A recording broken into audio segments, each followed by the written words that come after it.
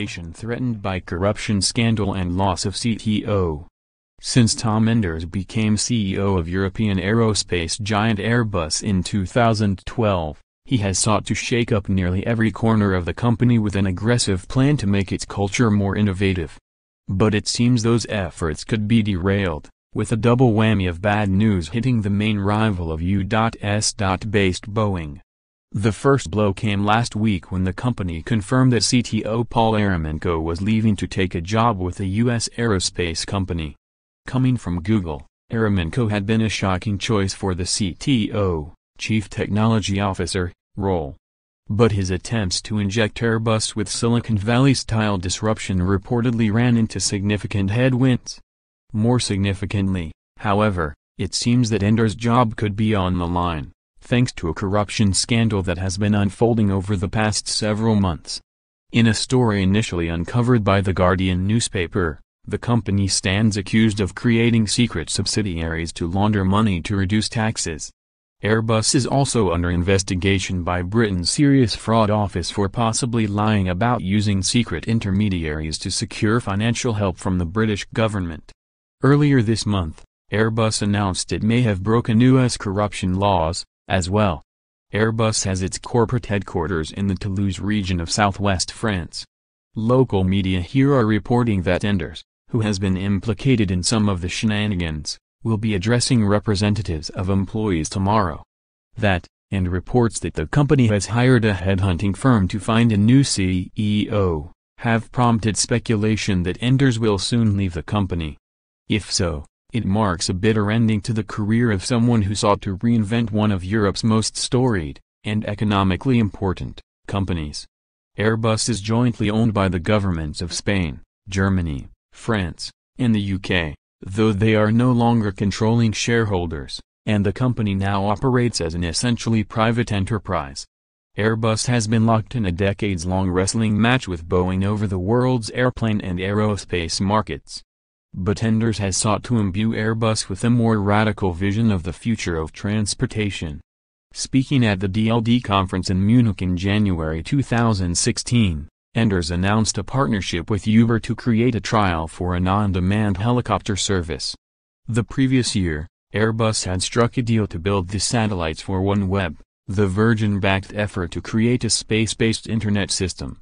Airbus had also created a network of accelerators called BizLab that same year.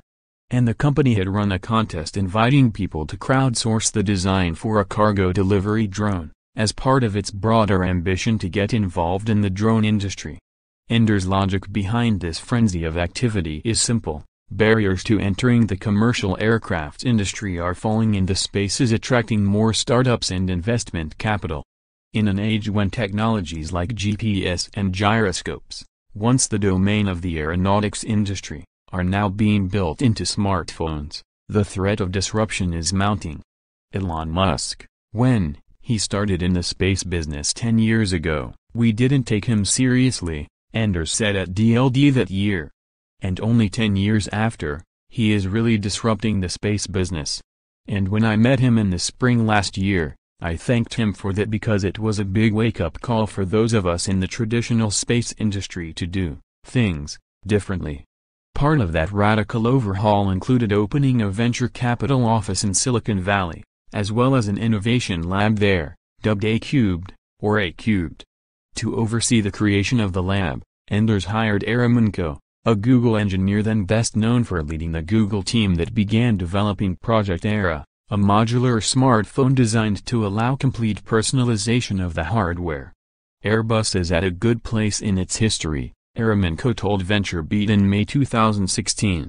I think anytime a company is doing well, there is a danger of complacency. Our CEO has been a good source of thinking about what disruptions are coming that we're not seeing. Just a few weeks after that interview, Enders shocked the aerospace industry by announcing that the then 35-year-old Eremenko would become CTO of the entire company. This left many slack-jawed, particularly in France, where age and wisdom are still typically considered obligatory for leadership positions. That Eremenko hailed from the Silicon Valley seemed doubly alarming. Of course, in many ways, that was likely the reaction Enders wanted. And since hiring Eremenko, Airbus has continued to announce some radical ideas.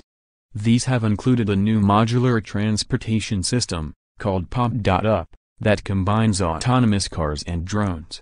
The company has also been expanding use of 3D printed materials in its aircraft. But Eremenko's aggressiveness has, unsurprisingly, ruffled feathers.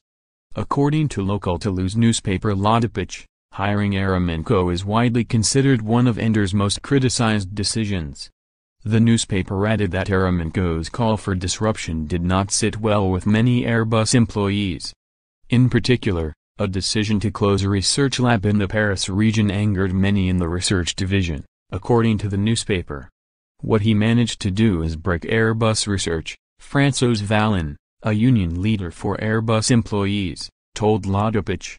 Late last week, Eremenko announced that he had left his job at Airbus to join U.S. aerospace company United Technologies Corporation. In a statement, Eremenko attributed the decision largely to personal reasons, citing the challenges of splitting his time between France and the U.S. He did not address any possible unrest nor the corruption controversies. A few brief comments below regarding my time at Airbus and my departure. pic.twitter.com/T2672 Paul Eremenko, @Paul Eremenko, November 30, 2017. In a statement, Enders thanked Eremenko for his work. I am grateful to Paul for his service to Airbus. He initiated a challenging transformation of our approach to research, technology, and innovation with, for instance, more open innovation and partnerships, the introduction of new methodologies, demonstrators, and innovation centers, Enders said. Airbus will continue to pursue the directions Paul pioneered to generate greater value in our processes, products, and services, and ultimately for our customers. We wish Paul every success in his future endeavors. The company also announced that it has appointed Marc Fontaine, currently the company's digital transformation officer, as acting CTO while it searches for a permanent replacement. But with these clouds hanging over Airbus, it may be challenging to move forward with any majorly disruptive efforts. The real question may be whether this turmoil ends up being a simple speed bump for Airbus or whether the company's executive and board seek a more conservative path of retrenchment going forward.